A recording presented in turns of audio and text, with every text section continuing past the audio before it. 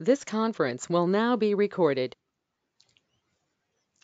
Hello, I'm Sarah Jones from the Digital Curation Centre in the UK.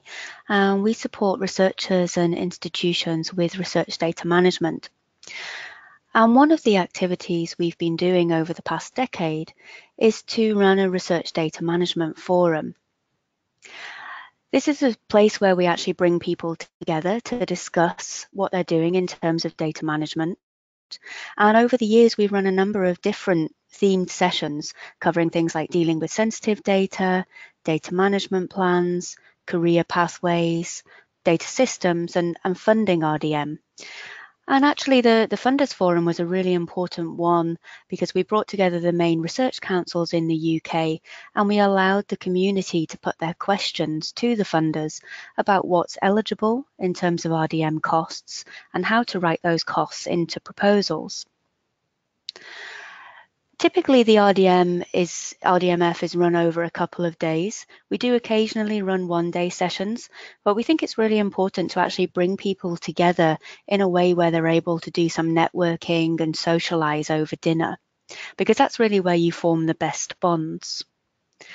And also by running the RDMF, we've been able to share knowledge across the community and to develop useful guidance resources like the DCC's guides on developing RDM services, where we've iterated on a model for the service delivery and also developed case studies for good practice.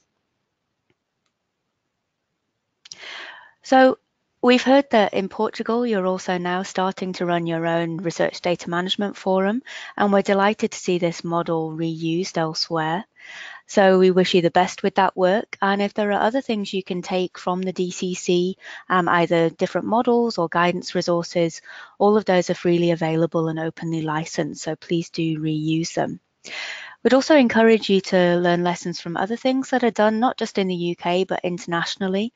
So things like the Research Data Man list, that's a really good place for people to ask questions and share expertise, and also certain Twitter handles that get used. So in the UK, we use JISC-RDM and the UKDCC hashtag.